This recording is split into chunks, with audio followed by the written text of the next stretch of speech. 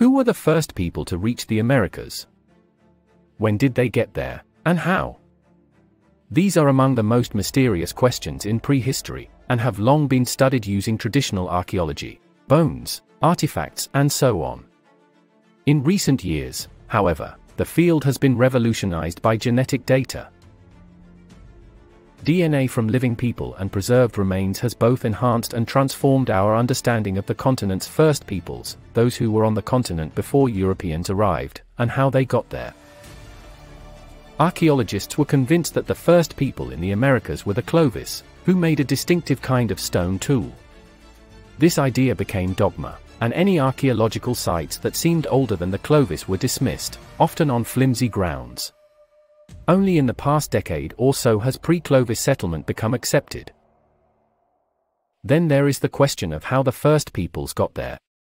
All the evidence suggests that they came from Asia, but there is an open question over the route they took. The evidence is complex and contradictory. The story of how humans got to the Americas isn't a simple one. The New World wasn't conquered by a single group of people. Different populations migrated and interbred in a tangled web. This is the new normal for human evolution. Clovis first was once the rallying call of archaeologists studying humanity's settlement of the Americas. It referred to the idea that the prehistoric people who made the distinctive Clovis bone and ivory tools must have been the first human to enter the New World, about 13,000 years ago.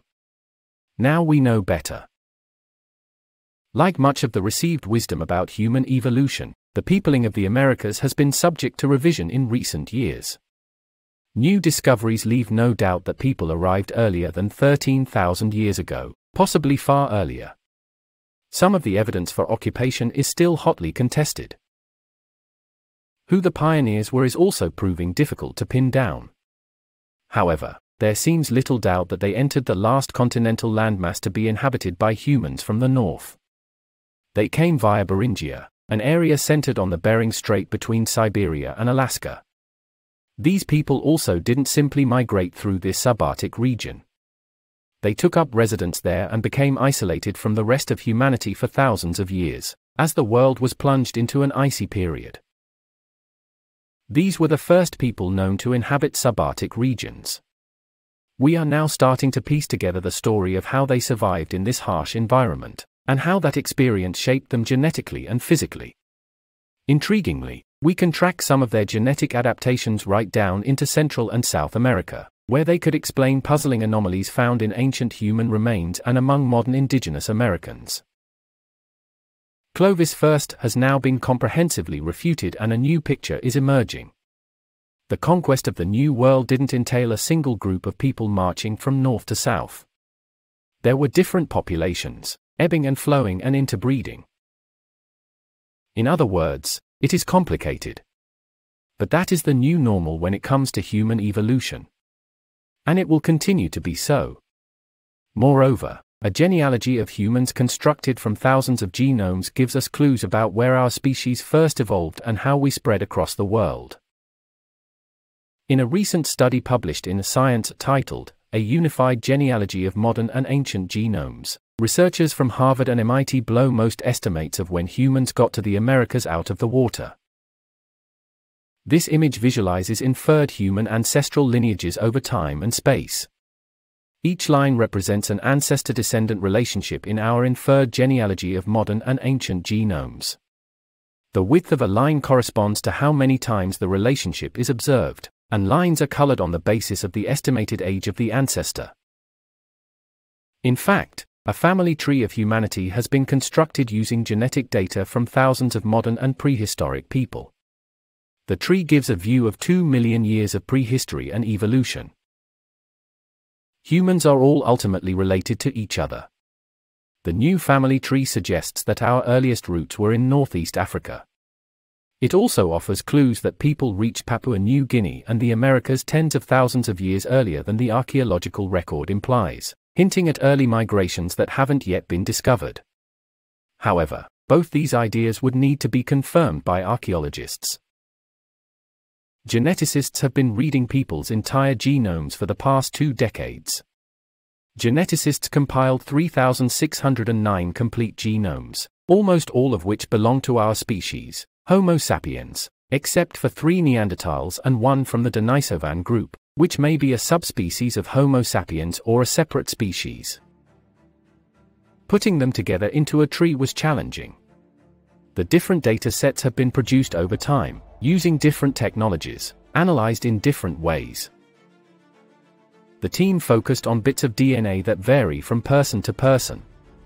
They identified 6,412,717 variants and tried to figure out when and where each one arose. To do this, they also looked at an additional 3,589 samples of ancient DNA that weren't good enough to include in the tree, but did shed light on when the variants emerged. Variants that emerged before 72,000 years ago were most common in Northeast Africa, and the oldest 100 variants were also from there, specifically in what is now Sudan.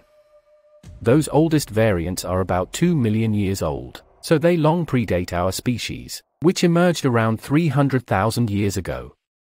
Instead, the variants date to the earliest members of our genus, Homo. The simplistic interpretation of this is that humanity first evolved in that region, but it is likely that subsequent migrations have interfered with the data. The earliest Homo sapiens fossils are from the north and east of Africa, but few have been discovered, so we don't know our species' early range with any certainty. The oldest known specimens are from Jebel Irhoud in Morocco, in North Africa, and are perhaps 315,000 years old. The next oldest are those from Omo Kaibish in Ethiopia, in the east. They were thought to be 197,000 years old, but a paper published in January presented evidence that they are more like 233,000 years old. Many anthropologists now think there were multiple populations spread across Africa, which were sometimes separated and sometimes interbred. If that is correct, humanity doesn't have a central origin point. The findings are certainly perfectly compatible with that. There's a lot of very deep lineages within Africa, which are suggestive of that notion of there being multiple source populations, very deeply diverged, representing really ancient splits. In line with this, a second study obtained ancient DNA from 6 sub-Saharan African people who lived within the past 18,000 years. They carried DNA from 3 distinct lineages that originated in the distant past, from Eastern, Central and Southern Africa. These groups began interbreeding more around 50,000 years ago, but by 20,000 years ago this largely stopped. The new genealogy also contains hints of early journeys. It suggests that people were living in Papua New Guinea 140,000 years ago, almost 100,000 years before the earliest documented inhabitants. Similarly, it indicates that people were in the Americas 56,000 years ago, despite many archaeologists having settled on 18,000 years ago as the earliest entrants. The idea of people in the Americas earlier than this is controversial because, prior to that, great ice sheets covered the northern regions, blocking migration. Nevertheless, a study from September 2021 described footprints from White Sands National Park in New Mexico, which suggest humans were in the Americas between 23,000 and 21,000 years ago. There is also disputed evidence of humans living in Chiquihuite Cave in Mexico as much as 33,000 years ago. But 56,000 years ago is still a big reach. There are 2 possible explanations.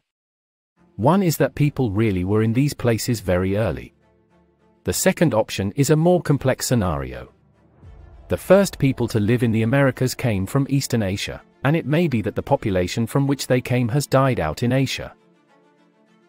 This would mean the oldest American-looking genetic variants are actually from people who lived in Asia, but the only living people with those variants today are in America, throwing off the analysis. A similar story could have played out for Papua New Guinea. It's very common in genetic data that there are ancient lineages which don't persist throughout time, so that's completely plausible.